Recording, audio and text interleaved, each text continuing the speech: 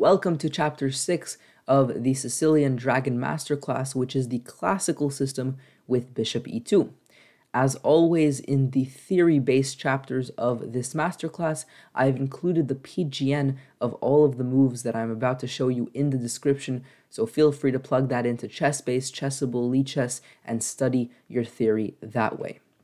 Let's begin. So the Sicilian Dragon, of course, as I've shown multiple times, starts like this with g6. Now here, we've already looked at a ton of their options. We've looked at the move f4.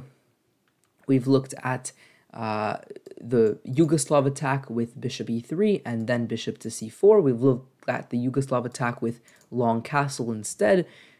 We looked at the fianchetto system with g3, and now we're looking at a very classical system, as you would have assumed by the name, which is bishop to e2. Now, this is the most non-confrontational opening, an option that white can go for.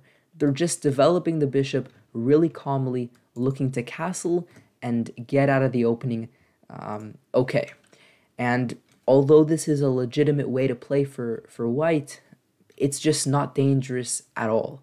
And so I don't think you need to memorize the moves here 100%. I think as long as you know the general ideas, which are going to be really consistent with the other chapters, then you should be totally fine. Now here they have two options. They can castle, after which we continue by castling as well, or they can play bishop to e3 as well. Now after bishop e3, we'll start by this one. We can castle. Let's say they go queen d2. This they're playing a little bit weirdly. Often they're going to castle. Here they're mixing ideas. They're playing this really soft move, bishop e2, and now they're going for this Yugoslav sort of structure. So if you've studied the Yugoslav chapters in depth and you watch those videos, then you're going to be totally suited for this one. The only difference is they wasted a move. The bishop doesn't want to be here. In some cases, it's even going to waste a tempo moving away, and they didn't get the chance to go f3. So here we can continue immediately if they just go for castles by knight to g4. And after takes, and now f3, we drop the bishop back and we have the two bishops. We have a fully opened diagonal. The queen's coming out, the rook's coming in, b4, b5. I mean, this is a very, very good position for us. And so mixing these ideas of going for bishop e2 and then the Yugoslav attack, which you probably will see at a lower level, just doesn't end up working. So I got that out of the way. Let's focus on the main move, which is castles here. Now, we castle. Now they go bishop e3. We go knight to c6. And let's say they go h3. They're trying to control this g4 square, kind of passing the move. Let's see how black is going to develop in these sort of positions. We can move our queen out in this position, something like queen to a5.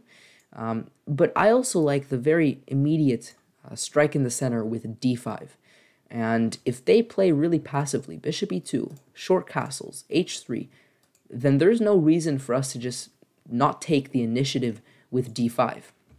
Now here, there's two options that are main. They can take on d5, after which knight takes d5, knight takes d5, queen takes d5, and bishop to f3. I mean, taking here doesn't make a lot of sense. We can, for example, take the knight like this. We can also take with the pawn. And in these cases, the bishop is really open.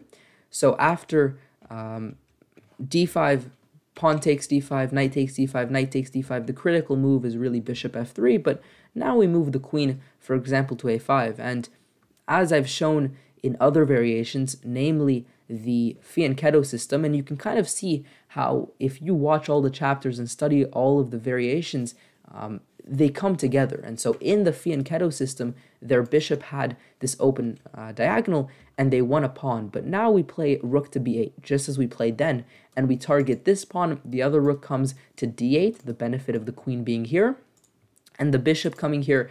I mean, we have so much pressure in this position that it's really hard to play for white, even though they have an extra pawn. So that's one way they can go about this position. A secondary way is to take the knight here first, and then take, and now we play knight takes, and basically just trading everything. Now, we can also take here with the queen, and go into a position queenless. I personally prefer to keep the queens on the board, but that's really a personal decision for you. And here, I mean, this is a very pleasant position. There's no other way to put it. The bishop comes to f5. Both of the bishops are going to be monsters. And look at these open files. It's basically, this position is basically the Yugoslav attack, kind of messed up, where their queen came to d5, and then we got these attacks, if you remember and recall that variation. The only difference is they don't have their attack at all. And I mean, it's just a one-sided affair here.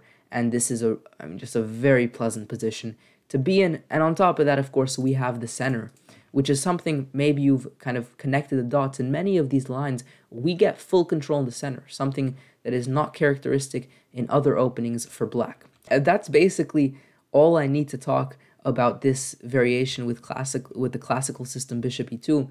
It has a really fancy name. You probably will see it because it is classical, but it doesn't offer really any bite for white. The bishop really wants to be on c4. Realistically, they want to go for the attack. So playing the slow move bishop e2 just doesn't really work out well for them. And as I said, we just develop play really naturally. The queen comes out, the bishop comes out somewhere in these sort of variations, and we get open files, whatever they do, whether they take. If they take here, we get this open B file. If they don't, we get this open C file. We have open files for our rooks. So hopefully this quick guide on the classical system will really allow you to play against it no matter what rating you are.